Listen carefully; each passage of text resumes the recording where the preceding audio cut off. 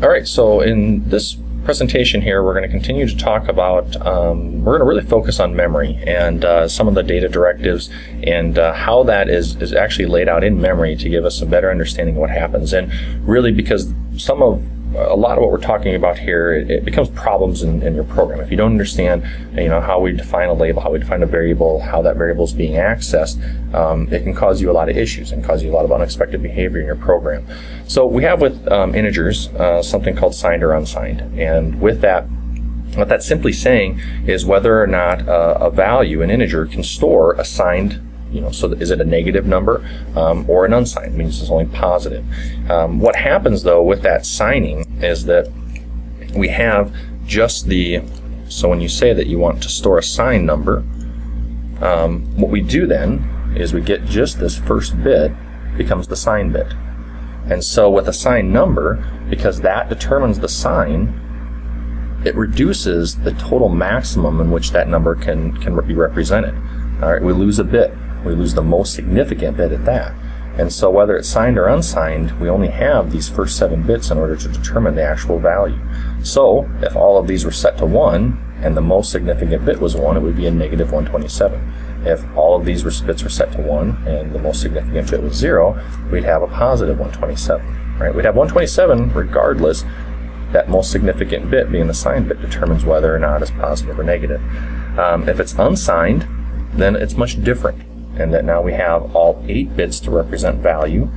We can go to a much higher maximum because now we have 8 bits to store our maximum value, but we have no negative. So you have no possibility to store a negative value here. So if we have the most significant bit set, we have a value 255. If it's not set, we have a value of 127, but they're both positive. There does exist a ones complement, which is just an inversion of all the bits. And so to store this value here in ones complement, we would just invert the bits. Same thing with here, we would just invert the bits. We run into a lot of issues with ones complement, and I don't think we need to spend any time on that. If you're interested, there's a decent article or entry on Wikipedia. You can just search for that, ones complement, to get a little bit of background there. We're focusing on the use of two's complement because that's what most computers use in order to store integers and to store those signed numbers. Remember the process. So if it's a two's complement, it needs to be stored in two's complement, or we determine that it is in storage, stored in two's complement. We invert all the bits, and which finds the ones complement, and then we add 1 to that number. And we saw in a couple videos previous that this provides us a relatively handy trick, and that we can, storing a negative number in two's complement, we can add those numbers together to essentially get subtraction through addition, which is pretty neat. Here's a couple examples. I think we've got plenty of chance to go through that, so I'm not going to spend much time on here. This is an example of a listing, right? And we did that in a previous video where we dumped the value. So we looked at an example like this, moving negative 10 into EAX, or the value 10 into EAX, and what would those look like as, what are the actual binary, what's the actual bytes that are stored for that program?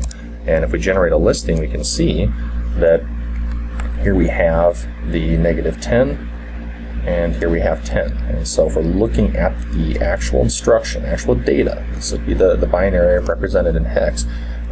This is our opcode, so B8, that represents move EAX, and then these last bytes here are for the value, right? And so F6, FF, right? We know that when we store something in two's complement, and it is a negative value, all those, you're going to have a lot of F's because a lot of those bits are going to be, when they're inverted, they're going to be set.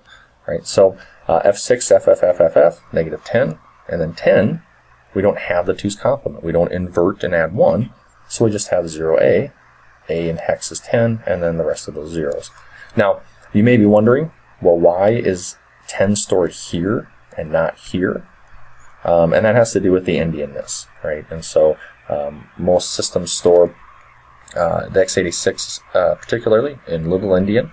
And that is that we have the least significant bytes first and the most significant last. And we'll talk more about that later on.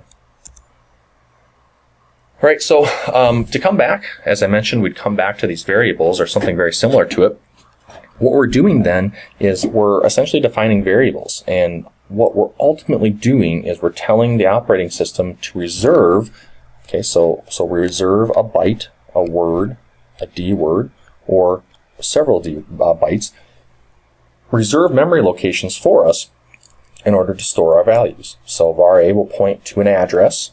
Right? So this points to an address in memory where we can access the value hex A stored in that location. All right, same thing with B, same thing with C. We need to understand the layout then. And so I'm going to try to describe this process here. We'll use what I'll consider a block of memory. And for purposes we won't talk about right now, memory is typically laid out in there's something called data alignment. And so we typically get memory laid out in 4-byte chunks. And so we'll say that each one of these blocks here in memory represents a byte. And then for addresses, right, because each byte is going to have an address then, we'll start with lower and we'll go to higher. Okay, so I'm going to lay out a couple more rows here just to help with our conversation.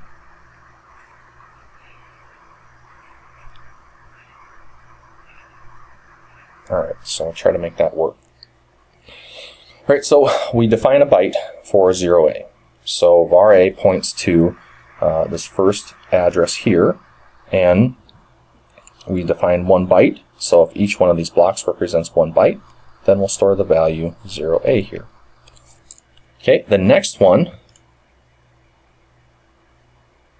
is a word, right? So a word is 2 bytes.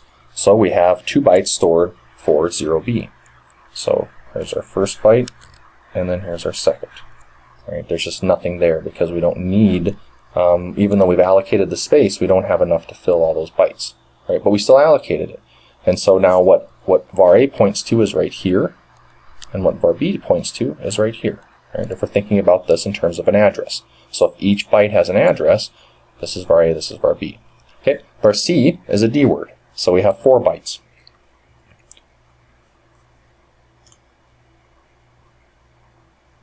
Let's grab a green. So we have 0C, that's 1 byte, 2 byte, 3 bytes, and now 4 bytes.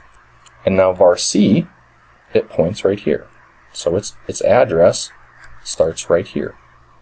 Right? And now we have var D. So what is var D? Well, var D will start at this location.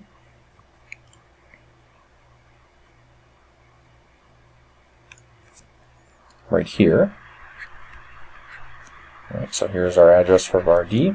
And then it'll consume 1, 2, 3, 4, 5, 6, 7, 8, 9, 10, 11, 12 bytes, storing at each byte one of those ASCII characters. Right, so it'll continue to go, and eventually we'll have the last byte being stored, which is our null byte. Okay, the memory is laid out sequentially, and so these addresses, you know, this var a, var b, var c, var d, are all laid out sequentially. And so these addresses will flow essentially sequentially, and that this will be address 1. Let's say that this is, you know, this points to address 1, and then this points to address 2, right? So if this was 1, this is 2, 3, this would be address 4 then, so it points to 4, 5, 6, 7, this would be address 8. And so then hello var d would point to address 8. Right? Alright, so that's how it's laid out. Where we can run into some issues with this is if we move inappropriate sized data. So let's say that we try to move into this first address 2 bytes or 4 bytes, so a word or a D word. Well, what can end up happening is we can end up stomping over the stuff that was stored at the subsequent locations. And so we have to be very aware, we have to be very cognizant of the type, the size of the data that we're moving and moving around into the different registers and into the different locations. All right, so let's take a look at a sample program, or actually that's the same program, to get hopefully a better understanding of what's going on here. So we've already got the variables declared, and so the first thing that I'm going to do is I'm going to comment out this dump. Okay, so if you're looking at this file, you may want to uncomment those out if you're going to be if you want experiment with those a little bit. I'm going to leave them in there though, so we just have this one file to look at. The first thing that I'm going to do is I'm going to move into EAX var A, right? And then we'll go ahead and dump regs. Right, and what happens there? Don't want to do GDB at this point in time. Okay, so we moved into EAX var A, right? And we got, what we ended up getting is not A as a value, we got this, right? This is an address. And we'll get into more details on how to, essentially dereferencing that pointer. How we do it in assembly is to wrap that label, that pointer, that address, or that variable, with square brackets. And so now that will move the value that var A points at into EAX. So I'll make that modification, we'll run the program again, and you'll see that we have an A. Right? You'll also notice that there's a bunch of garbage in front of it. And the reason that is because even though we moved into EAX, var A into EAX being all 32 bits, what's the size of var A? That's a byte. So all we ended up moving into EAX was a single byte. What was left in EAX, what's the rest of these bytes? Well, I don't know. It's from whatever was previous, whatever this register was previously used from.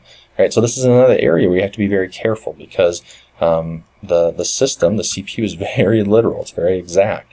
And so if you move that in there expecting to use all of EAX in a future instruction, you might run into some problems because that is certainly not the value that's stored there. Okay, now we could continue on, and you could move into EAX var B and move into EAX var C. We're just going to focus on those first three variables. All right, we can run those values. We can see, EBX and ECX. So let's use 3 different registers to do this. All right, so there's A, there's B, and now there's C. Okay, what happened with the registers? All right, well, we moved a byte, a word, and then a D word. So we moved a byte, then we moved 2 bytes, 16 bits, and then we moved a D word, which is 32 bits. So because we defined that size differently here when we declared these variables, we moved a different amount of data. Right? That label, it understands that label points to those addresses as laid out in memory, all 32 bits. Okay, so we can see that. What about, though, what happens if I move into var A, the value 1? Okay. Right, if we look at this maybe not so great looking diagram here, if A starts here, we can move a byte into that location. If we move more than a byte, what's going to happen? Well, we're going to see that it's going to, let's say that we move 2 bytes. Well, it'll move 1 byte here and the second byte here. Well, what point's here? var B. And so now what we're doing is we're overriding, or we're stomping out memory locations because we're moving wrong size data. Right? We're moving in a space that we only have a byte. This label only points to a byte. But if we move more than a byte, it's not going to stop us. We're not going to get a compile error. We're not going to get a runtime error. Not yet anyway. But we're going to overwrite those locations. And so if we go back then and look at that code, so let's move 1 into var A. And then we'll dump regs 1. That probably won't be a problem.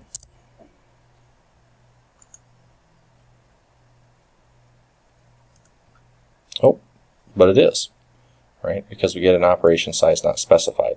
So we look at this file on line 30, and we can see here that we have a problem. And so we're trying to move something, a 1 in this case, which is going to store, is going to need more bits than a byte, and so we're getting an error, right? It's telling us that the operation size is not permitted. So it's tempting to say, okay, well, fine, into var A, let's just typecast that. We can say something like byte, and we get the program to run. Okay, and that works. That works okay, because now we still have, we moved into var A, and I'm sorry, we needed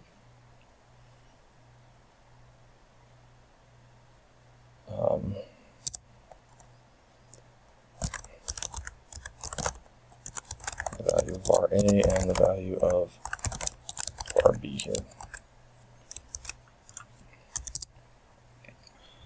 All right, so we moved into var A, a byte, essentially typecasted, so we said make that a byte. That makes it a 0, 1, and EBX, there's still no problems. Right, but what if, in order to correct that error, you said something like a word? Right, will that go away? Right, it does, it solves the problem, but now what happened is we moved a larger amount of data into the location that var A pointed to, and we essentially stomped out the value in EBX. Right, it used to be a B, but because we wrote it with a 1, which if we looked at a 1, represented as a word, right, so it'd be 2 bytes, right, so 16 bits. Right, it overwrote the memory here as well as here. Right, so it smashed that or overwrote that information. Right, and it only compounds if we continue to define the wrong size. Right, let's say that we did a D word. Right, well, now it would overwrite. Oh, I gotta get rid of that. Let's say that we did a D word. Okay, we'll run our program again. Right, so it would overwrite. So I'd write the value to var A, where var A points, but now we're writing 4 bytes, so 1, 2, 3. It would also overwrite that memory address where var C points to. And so let's just move ECX into ECX var C, and we'll run that example again, and we'll see that ECX is now gone as well. It used to contain or point to an address that contained the value C, but now it's a 0.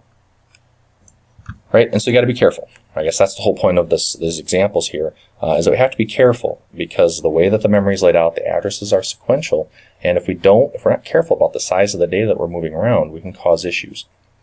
Right, so take a look at that. Spend some time thinking about the address, and hopefully this is starting to make sense. In that we start with blocks of 4 bytes essentially, and the addresses go from lower to higher.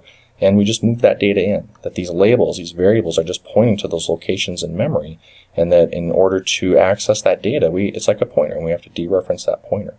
And if we don't handle the data appropriately, we don't understand the directive, the number of bytes that we're defining here, it can cause us issues in how our program's running. So that's memory layout. That's the last portion here, and that'll be it for this video. So let me know if you have any questions.